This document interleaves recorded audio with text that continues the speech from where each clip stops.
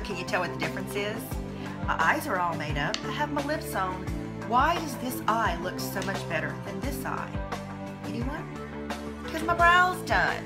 I never thought brows could make this much a difference, but let me tell you, they do. Brows frame your face, and it's going to frame your eyes to make your eyes appear larger. So if your brows are not done, then you're not going to get the full effect. So I'm going to show you today how to create your perfect brow. Now, let me say that again. My eyebrow is not perfect. I don't have the arch. I'm not a makeup artist. I can't draw on my eyebrows the way some of these people do. But I don't have really horrible brows, so it's more a matter of just fixing them. So what I'm going to start with is our little spoolie on the end of our brow pencil. And I'm going to brush up.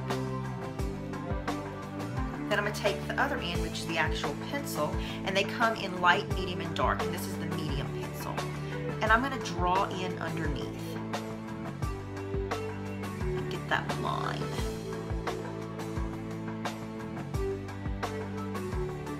And then I'll come with the spoolie again and go down and draw here. And this is where, if you want to create your arch, this is where you would do it. Just going to put a little arch there.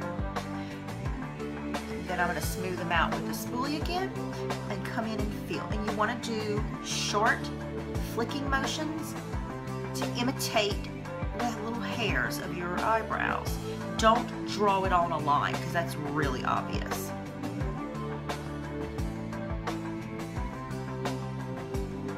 And how do you determine where your brows start and stop? I'm going to show you. So put your pencil on the side of your nose up, and that's where your brows should start. Where should they end? On the side of your nose to the corner of your eye, and that's where they need to end. And then where do you want your arch?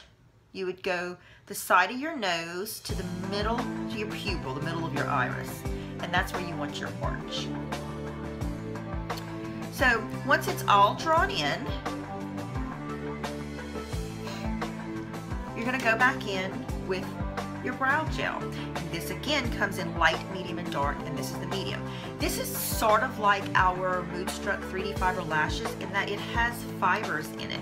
So it's got a little tiny like mascara-like wand, and it's got fibers and gel. So you're going to come in here and you're going to fill in any little sparse areas in your brows that you may have.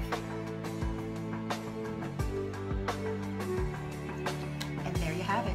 Got those brows on fleek.